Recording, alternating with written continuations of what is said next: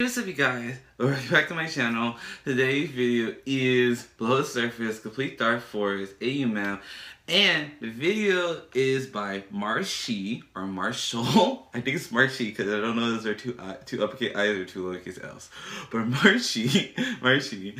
And I'm really excited for this, and all in this video, including all videos suggested this week, was suggested by Moon, also known as Moon Beanie, and I'm really excited to get into it. So guys, get into it, and guys, none continuation right now. Boom! Trigger warning. This map contains blood, gore, body horror, flashing lights, and quick movements. If you are sensitive to these things or have epilepsy, it is recommended you don't watch for your own safety. Viewer discretion is advised. Okay, so this could be hard graphic and question my sanity. Ooh.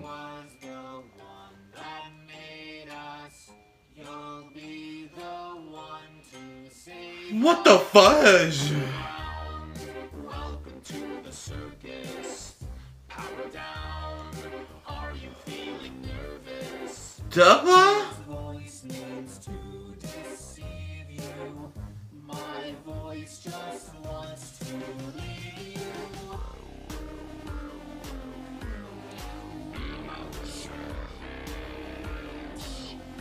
I didn't notice this the last second. Oh god.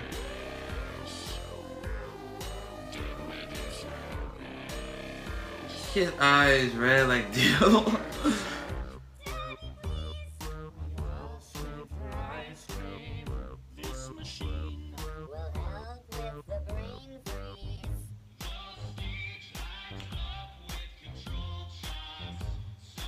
Oh my god.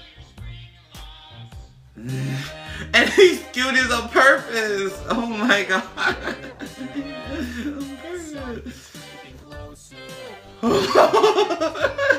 Creep.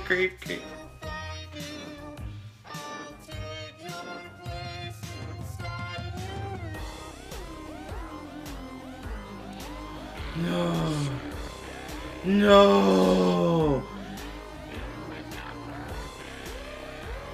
Did Dogpaw and him switch bodies? No way. No way!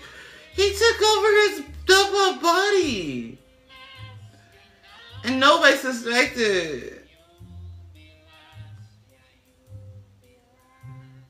And Ivy, oh my god. Oh, exotic buttons. What is it? Exotic buttons. What? Welcome to the Five Nights at Freddy's experience. For your safety, for the children's safety, and for those around you. Run.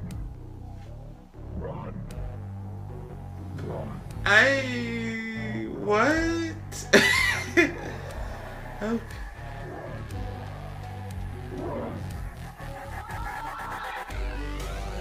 I was gonna say, what the heck? I was gonna say, oh my god, I really like the video. I do. It was saying gonna have flashing, like gore and all this stuff. I just like how it was done because it wasn't oversaturated. What I mean by that, it wasn't the main focal point. The main focal point was like really showing like how Dubpaw got taken over by Broken Star. You call him Broken Star to like get corrected because this is all film in the past. I'm sorry.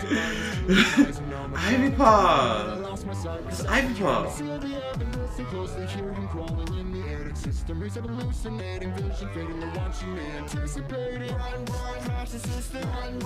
I like how they. That's so nicely done. I like that. Like you're returning the storyline even in the end credits. You need to appreciate that. I'm so stupid. But I'm serious. You need to pay attention. You need to like give credit to that because that is actually a small detail that a lot of people overlook. I like that. All these wonderful people. I'm guessing this is their Patreon or something like that. Or these are people who work on the video with them. I'm not. Actually, wait.